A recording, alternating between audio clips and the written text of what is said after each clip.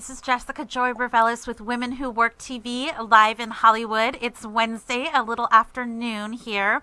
I'm at WCOBM, and today I'm bringing you information on how to go from wallflower, believe it or not, to power networker. It is totally possible.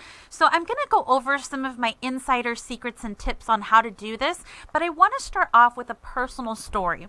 And for those of you who regularly watch the show, for those of you who know me and who have met me probably in the last 5 to 8 years, know that I have a big personality. However, it wasn't always that way. I grew up extremely shy, and it's hard for people who meet me now to believe that, because everything that I do revolves around interacting with people, being on camera, being live on video every week, and networking. I do a lot of networking in Los Angeles and Orange counties. So it's really hard for people to imagine me as anything different, as anything so opposite of what I am today and my personality today. But when I was a little girl, and even really up until the end of college, believe it or not, I was extremely introverted. And there's a couple things that are interesting about that. I think even in my nature and how I am today, there's still some of those characteristics that are more on the introvert side that I still have, and I'll talk a little bit about that. But I did start out pretty young, being just petrified that the teacher would ever call on me. I never wanted to go to recess. I would beg and plead for the teachers to please let me stay indoors and read my book, or maybe just help with the class and organize papers. I just did not want to interact with other kids. I was the last person chosen on the dodgeball team, on the baseball team, and I was deathly afraid of getting hit by the ball or being in any other way singled out in PE on the field on the blacktop. And so that was the kid that I grew up as, and it carried into high school as well. As I got older, it didn't really get any better. I definitely developed more friendships as I got older.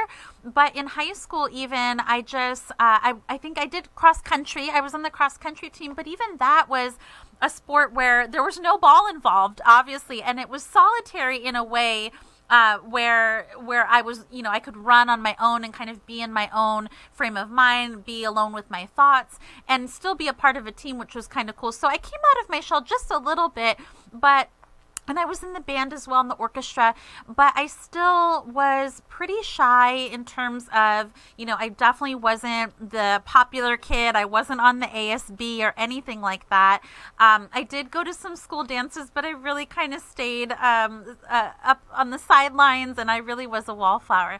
So fast forward, and I, at the time I was at USC as an undergrad, and people asked me, what was it that really helped you come out of your shell? How did you break out of that introvert, shy personality that you had? And interestingly, I think what really did it for me was I fell into this job as a tutor. And I worked at USC through a program called the Joint Educational Program, which is still in place today. And I worked as a tutor and ultimately started coordinating one of the programs at the Family of 5 schools surrounding the university. And I worked with inner city youth to help develop reading, writing, and math skills. And we primarily did one-on-one tutoring for the kids. I worked with a lot of elementary school age kids from between first to third grade is kind of was my focus at the time. And then I ended up coordinating the program as well as some of the after school activities. And that built my confidence, because suddenly I had these little kids that I was responsible for, and we had this one-on-one time. And I now, even today, I tend to be much better one-on-one. Even though that's still, I think, hard for people to believe. But I spent a lot of one-on-one time with these kids, and they were just so in love with the activities that I had planned, and I could be goofy with them and silly, and they were sometimes shy, so I'd have to draw them out of their shells.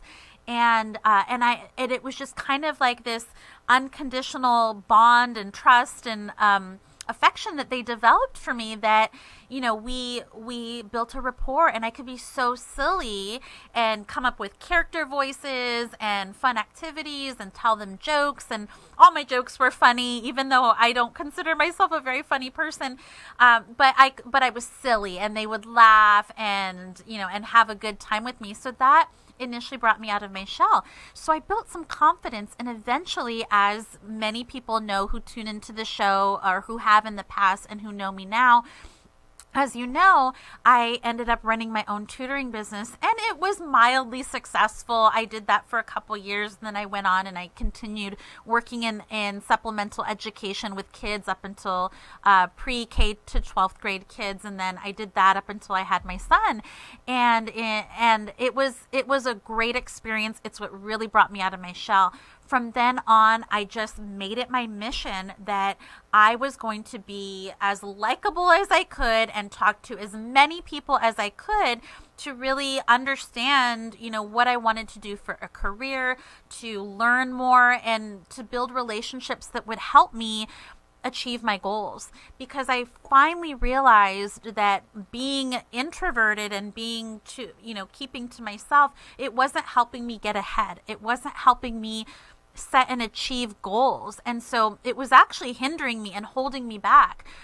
One of the tutoring jobs that I had right out of college, it was my first full-time real job in the workforce, and I had to manage a tutoring program, and it required me to really come out of my shell, and I had to not only teach the students and learn to interact with staff and hire and train and onboard staff and help them with their personal development. I had that component. And then I had another component where I was interacting with kids, and I was giving them high fives, and we were excited and laughing and learning together and interacting with the lesson plans that were primarily computerized. And then some of them were actually based on where I was working one-on-one, coaching them and working on workbooks and working with lesson plans and manipulatives.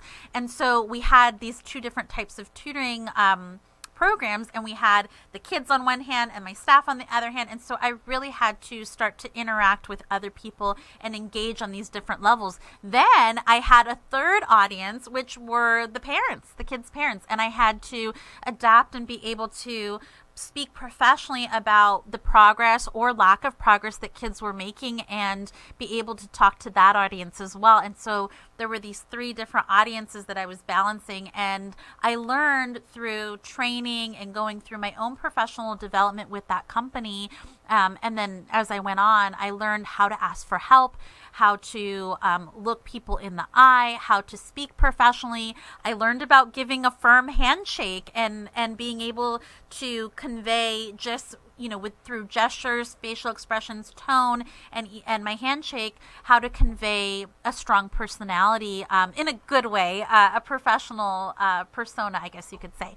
So all of those things were really instrumental for me in not only overcoming my fear of interacting with other people and in being involved in situations where I was essentially I had to perform in front of an audience or a crowd or interact on that level.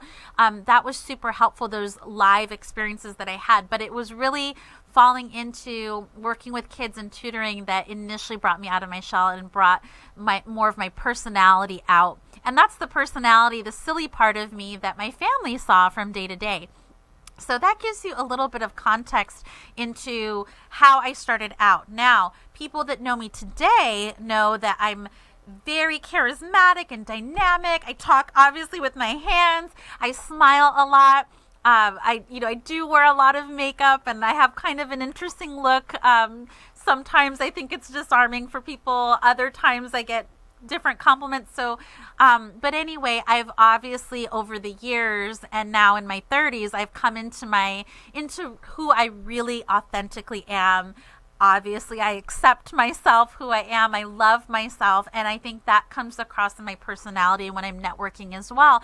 Not only do I accept and love myself and have, am very secure in who I am and what I want out of life and out of my career, which comes across, but I also love what I do. I'm super passionate about what I do. And so that's also something, I can't teach that to you, but I can convey that having, internally feeling at peace and happy with yourself and what you do and the purpose that you have is really, really key to taking regular networking, which is just kind of, meeting someone and maybe having a great conversation, to what I like to call power networking, which is then kicking it up a notch, really making an impression on someone where they want to be a part of your circle. They want to connect with you. They want to do business with you. And there's going to be some kind of exchange. And that person, that connection has the potential to then transform your business in some way or change you in a dynamic way.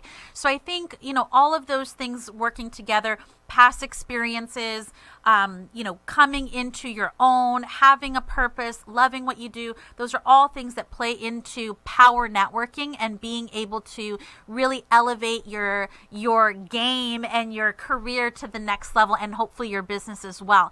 So when I come back, I'm going to actually go into real tips and I'm going to unpack what it is, what's the secret sauce to helping you go from wallflower to power networker, and really also look at the difference between, kind of just like an average exchange, kind of, exchanging the business card, meeting someone, and maybe having a great conversation, to, again, what I call power networking, which is, now let's translate that interaction, that positive interaction, into an experience that can somehow change your business, your life, or even that person in a positive way. So we'll talk about those tips to becoming a power networker, and then I'll get into the invitation that I have to you for an event that's coming up that you do not want to miss. So in the meantime, you can check out my website, learn a little bit more about me at jessicajoyrevelis.com, and I will be back in a few moments with more on power networking.